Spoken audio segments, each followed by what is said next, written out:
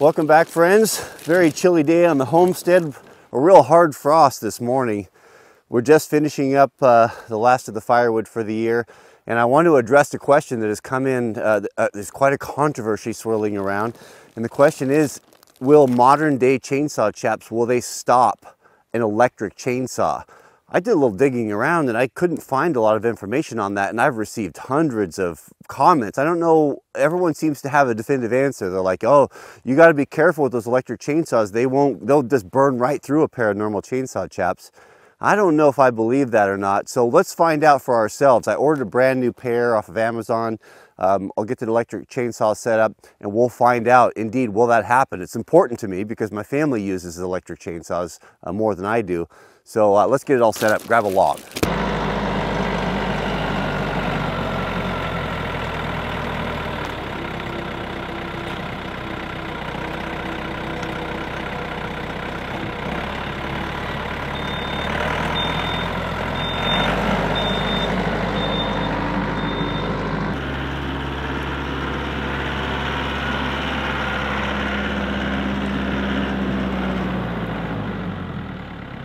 It's just shocking to me how cheap the chainsaw chaps have gotten. When those things first came out, man, they were expensive. I think I ordered these here. They may not be the best ones, right? But I think they're like 40 bucks, which is pretty hard to beat.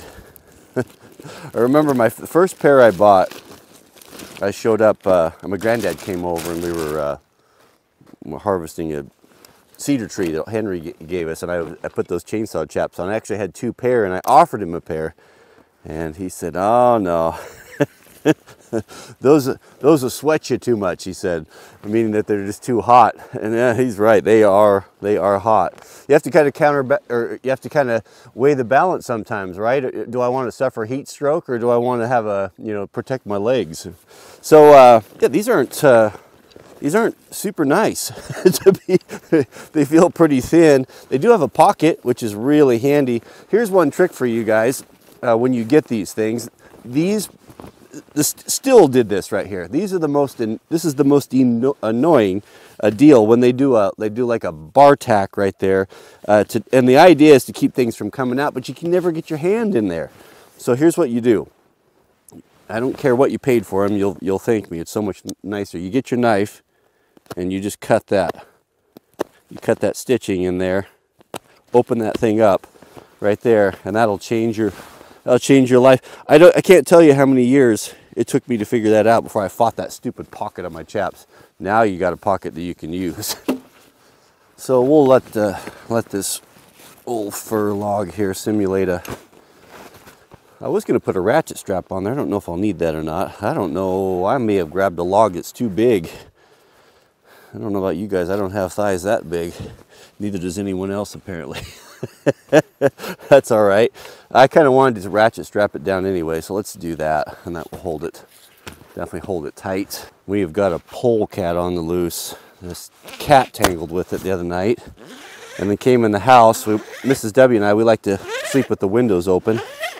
And man, the smell came in and about asphyxiated us. We closed the window and couldn't hardly sleep all night. So Jack, he went after it. Brian thought he saw it go underneath the pottery barn. And so Jack got set up with a 22 and stalked it for an hour, but it didn't show itself. And I could smell it this morning. It's still running around here somewhere. It's only a matter of time before the dogs get into it. And that nonsense about tomato juice, that doesn't work. There are so many things like that get repeated. These home remedies. Oh, if your dog gets into skunk, all you need to do is just wash him in tomato juice.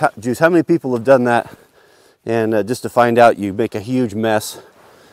You go to a great expense. Who has that much tomato juice? Just to find out it doesn't work at all. I'll bet the guys, we're all guilty of that. And how many things do we repeat day after day and time after time that we heard from our granddad or from our dad or something that they heard from someone that they've never tried, and it just has nothing to do with reality? I'd say about the most of it. I think we're ready here, guys. So if you don't know how these chainsaw chaps work, is if you tear into them, they've got long strings. It's some sort of a tough Kevlar thread that run to the length of it. and you wear them on the front. And if you go online, you can look and see that there's a national study that shows where most chainsaw accidents are, and they're typically on the left side of the body for right-handed guys, for kicking back, especially on the left thigh. You cut that femoral artery, you can, nothing worse than a chainsaw wound. So what the design is that as if you happen to drop that on there, that those teeth, as they're cutting through there, they pick up all of those threads, and those threads immediately just wad up around the drive sprocket and just gum it up to the point where it won't go anymore. Similar to the saw stop concept on table saws, right? Just it completely disables the blade. Now, what I keep hearing from you guys and warning me, and I don't know if I'm hearing it from guys that actually know or you're just parroting what you've heard somewhere, is that the impulse or the strength of the brushless motors are so powerful that they just tear right through this stuff, and they no longer offer protection. You know, that's what I don't know. That's why I went with the cheap ones for a couple reasons. I don't want to tear up a $100 set of chainsaw chaps. I've done that before and felt bad about it. And you know, if you were going to just go buy the cheapest one on Amazon, are you protected? So this is the saw we'll use. It's just basically the one you guys have seen me use forever, the DeWalt with the 16-inch bar. What I'll do is we'll run it full throttle, full switch on here, and then drop it on kind of under its own weight. I'm not going to like try to get in there. We'll pull it off and see if there was any damage underneath it. All right, let's do this. We'll spool it up and we'll just drop it straight on there and see if it gums it up.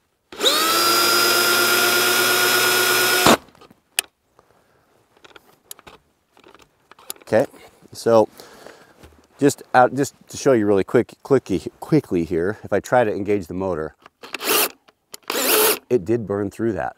That's interesting. So if I were to fall and get stuck on the trigger,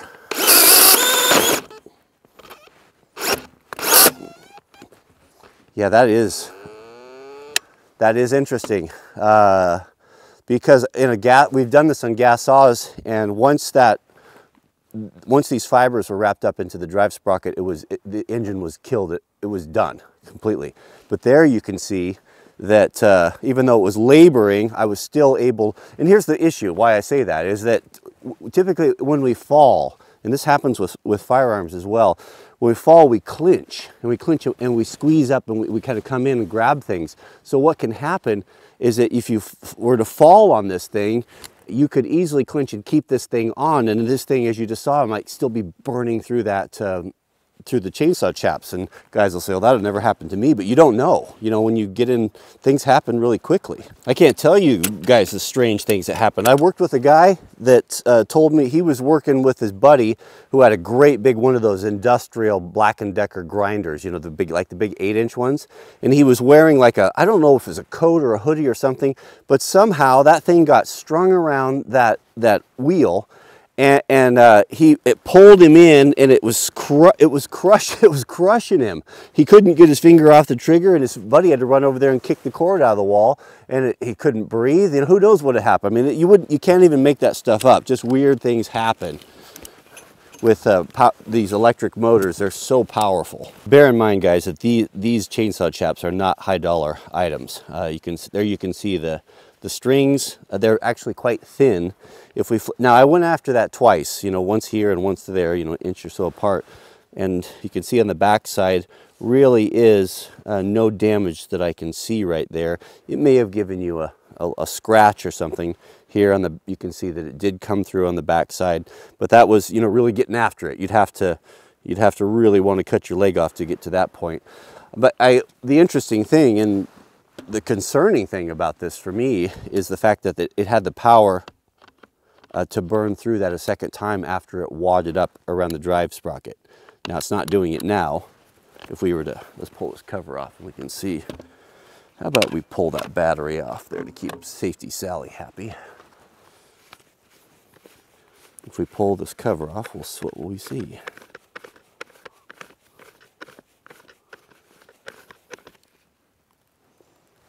Kind of what we expected.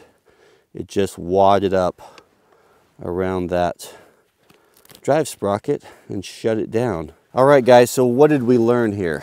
Well, I'd say, you know, if I had to go out on a limb, I'd say you're probably okay. Now, with that being said, however, I wouldn't buy the cheapest chainsaw, chaps, on Amazon. I mean, if it comes down to that, if you don't have any choice, it's better than nothing. I would stick with a better quality, an Oregon brand, steel, Husqvarna, something something from a reputable company versus made from dubious Chinesium ingredients.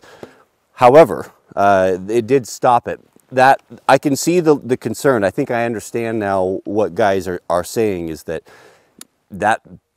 motor, electric motor, might be able to burn through, and that initial hit didn't necessarily put the saw out of commission, and that is absolutely true. Would the outcome have been different had we dropped these on a pair of Pro Steel pants? Are there enough fibers in those that would have wadded it up the first time? That I don't know, but the best thing is not to drop a chainsaw on your leg at all. It seems to me.